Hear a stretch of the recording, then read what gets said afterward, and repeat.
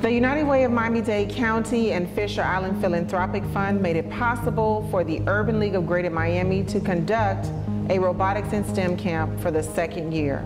This year it was extremely successful with the addition of an additional week. We added elementary school students and middle school and high school students to allow them to gain an increased knowledge and to support and stimulate STEM and robotics.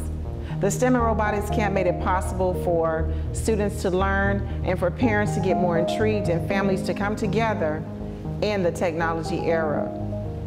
Funding from the United Way made possible for teachers of the Miami-Dade County Public School System whom are certified with the state of Florida, the Florida Department of Education, allowed them to engage with students in their local areas of Liberty City.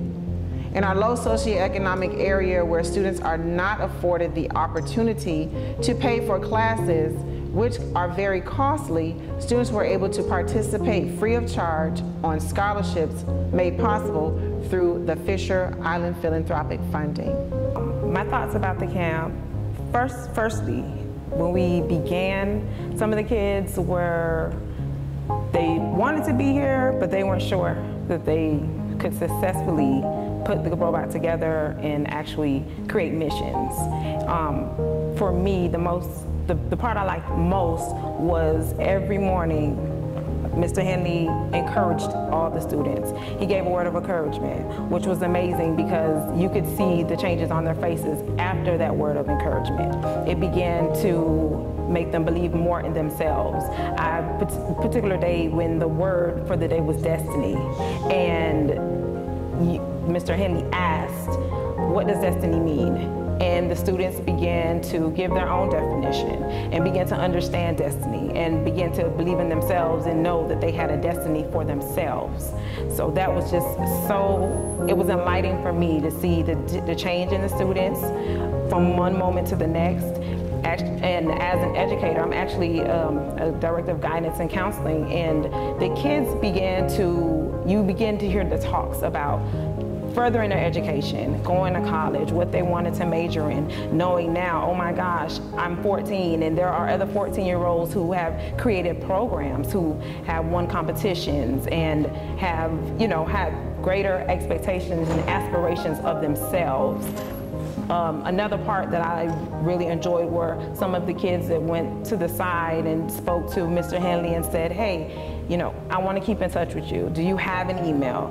These are some of the things that I'm interested in life. How can you help me? Even though you don't live here, are you willing to stay in touch? And what I loved is that Mr. Henley said, sure, exchanged that information and made lifelong partnerships.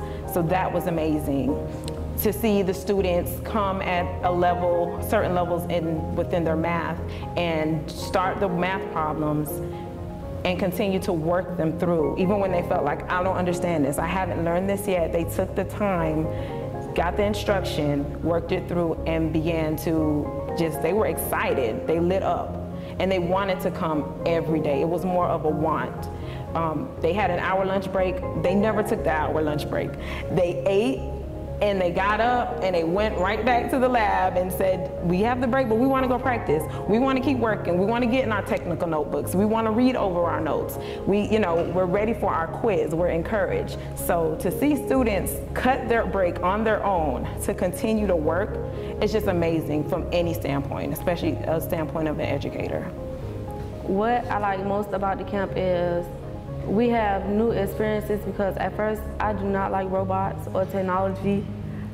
I'm into fashion and I want to be an entrepreneur, but this really opened my eyes to see what I can do and what I can't do. Because at first, I want to throw that robot on the floor.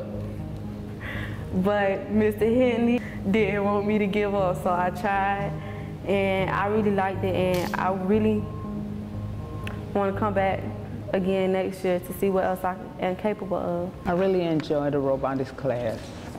I'm happy that three of my sons was able to attend. A couple of them didn't like science.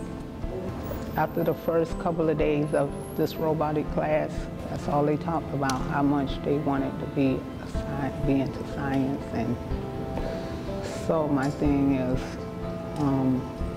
I will keep them motivated throughout the year. What I like most about this camp is that my students have opportunity to be stimulated and enriched, and they have the atmosphere for expressing their knowledge, their interests, and being engaged in something completely different than the norm. They are not often introduced to the STEM program, and this program gives them a variety of aspects, from the math, from the science, from the computer. It brings it all together. In fact, one of my students asked me while we were waiting, could we convert one of our portables to have the robotic camp so that they can have this as an elective, because she was exactly one of those students who tried it last year, did fairly well, but came back with a strong, strong tie to win. And she did. I'm proud of Amy. If the United Way of Miami-Dade County will consider refunding this program, this will allow the Robotics and STEM camp to operate next year for 3 weeks and possibly 1 week during the school semester or during the winter break for a 1-week robotics camp at our neighboring schools. Thank you, Fisher Island.